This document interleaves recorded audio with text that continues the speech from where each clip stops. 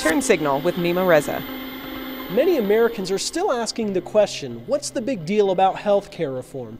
Well, now there's a place you can get answers. Family Research Council Action will be holding a webcast. Tom McCluskey, Vice President of FRC Action, says the town halls of August made one thing clear to lawmakers. I think what we've been seeing, even beyond the pro-life community, is that constituents understand much better than legislators what's going on with this healthcare reform and what needs to be in it and what doesn't need to be in it. You're seeing over and over and over again in both red and blue and purple districts, members speaking up, constituents speaking up and knowing more about the legislation than the members themselves.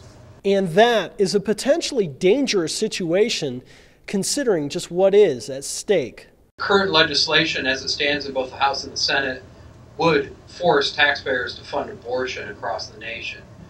There were a number of amendments offered to counter that in both the House and the Senate, and they were shot down by Democrats on the committees. Additionally, McCluskey says the bill gives government bureaucrats unprecedented influence over health decisions that have always been made by the patient and the family.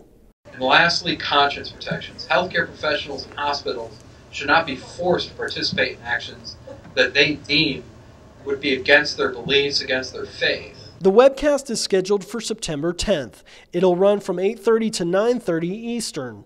Go to frcaction.org to register. More reasons for the webcast?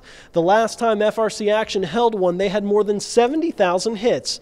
And some members of the mainstream media are beginning to point out that pro-lifers are correct on abortion funding.